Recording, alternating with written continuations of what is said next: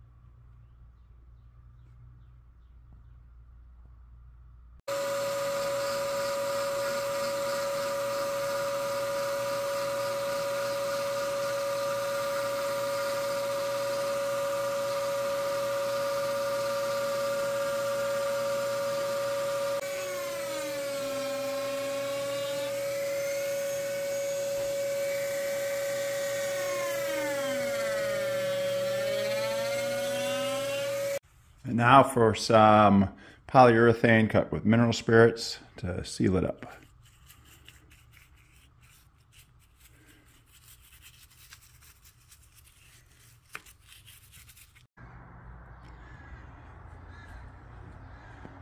So this is what it looks like after some polyurethane on there. I did a little bit of the hair. I'm not real happy with this part here. I might do something there different, carve out a little bit, and then reapply some polyurethane. But otherwise, I kind of like it. I was thinking I was going to put some coloring on here, but I think I'm good with this. I am going to do one more thing though. So in the beginning, I had all these nails that were in here, and these holes are left. And I think I'm going to put those nails back in. So it looks like that. And that, I might have to pound some of those in. Just for fun.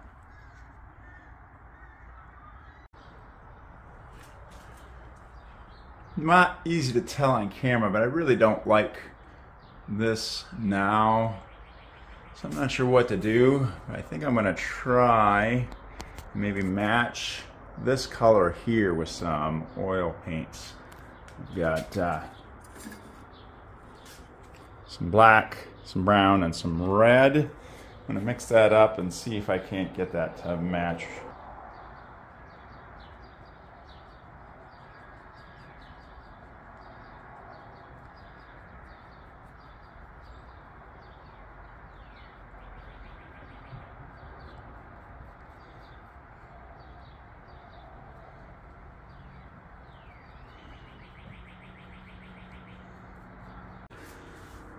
All right, actually that turned out better than I thought it would. That looks pretty darn close.